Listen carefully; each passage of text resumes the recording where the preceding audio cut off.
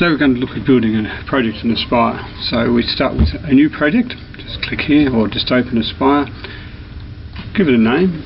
So this one's for Acme Company, Proprietary Limited.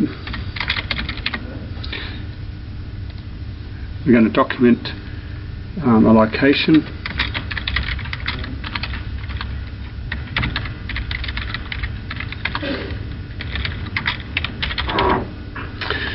We're going to put down a contact for, basically this is a person connected to the project on behalf of the company that we can talk to. So in our case we're going to say it's John Smith, and we might have put a number here, so we'll give him.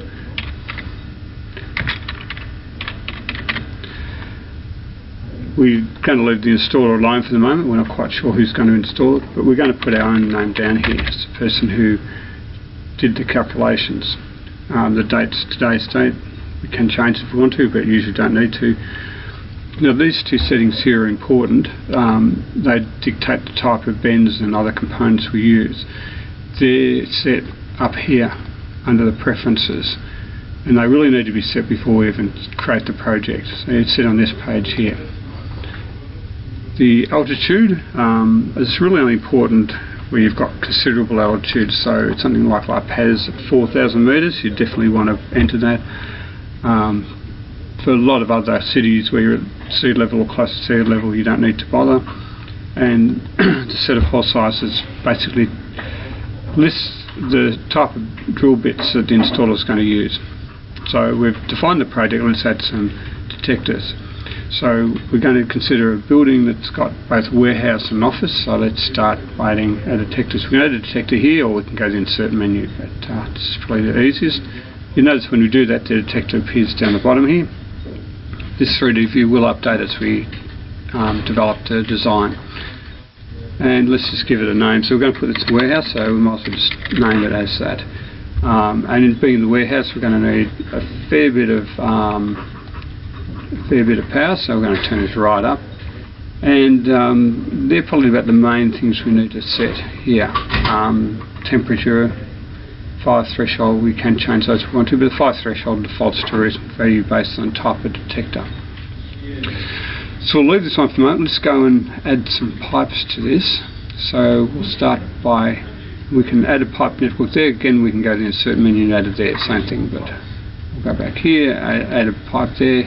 Let's add a simple branch, and again we're given a whole lot of basic definitions. We're going to make this a bit longer here, so we're going to make this one here 20 metres, and you'll notice when we did that, the number of holes here increased, number of sample points. The number of sample points is the number of holes and the two end caps, because the end caps also act as sample points. So let's see the first hole position. Yep, we're happy with all that. So we can go onto this other screen here if we want to, and allow us to set default hole sizes. Probably the main thing we set there. If we're using capillaries, then we can go into these fields here as well. The ambient pressure is really for the case where your pipe network's in a different room with a pressure differential from where the detector is. Leave it like that, and here we go. Here's a whole lot of our holes that are there, and you'll notice down here we've actually got our pipe network here, and you can see all the holes along there. Now if we decide that we actually need to have bigger spacing between our holes, instead of say 1 metre, let's go to 2 metres, and we can go and just edit this cell here, make it 2. What we can then do is, we want to make all the others 2, is we can just paste down. So we can just go here, and you'll see that these are now all pasted down, and we've got our longer pipe here, and you can see the spacing is increased there. Same deal here. If we decided we didn't really want to go 3, want to go 2.5 mil, and we can type that in here. We can paste that down as well, and we've now got 2.5 mil all the way down to the end cap. So it's quite easy to add and set up your pipe. So we've got set up one there. Let's go and let's give this pipe maybe a different name. So let's rename it. For the moment we'll just say this is, say, down the north. building, and we actually want to do a similar pipe on the south building, so all we can do is just copy that.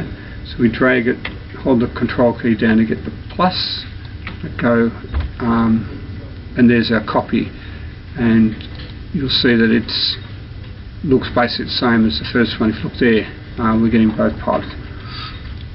We're going to give this a different name, and we're going to put this on the south side, so let's just call it that. So here we've gone and created detector with a couple of pipes. Let's go and add our detector for the actually no, before we do that we'll add one more pipe here. Go back up here, let's add a pipe here, and we're going to put this down on the east side, and leave all those settings there. And again, we're going to rename this, and this is going to be the east entrance. So we've got a detector here. Let's add a detector for the office. So we're going to put, this time we're going to pick a different detector. We'll pick the VEP. We'll run that not quite so hard, and let's mark that off as being in the office, so you know where we're talking about. And again, we need to add some pipes to this one, so we'll add a simple branch pipe, leaving pretty much the default values for this one, and we'll add one more pipe for that as well, and we'll just add another one there. And what we'll do with this pipe is we'll actually go and have that going back. So we'll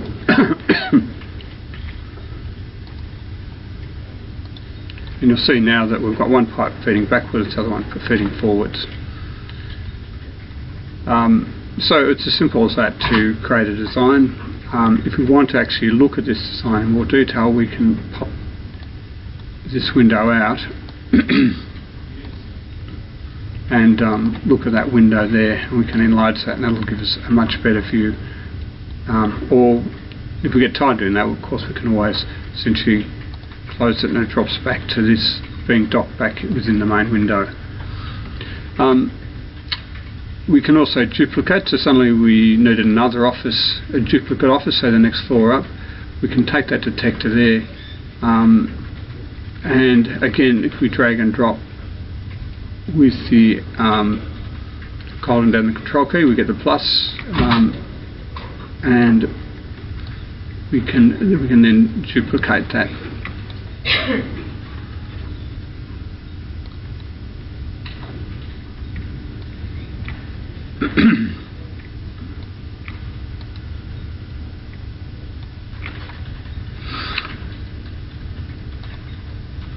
Or we can duplicate it by doing copy and then doing a paste insert.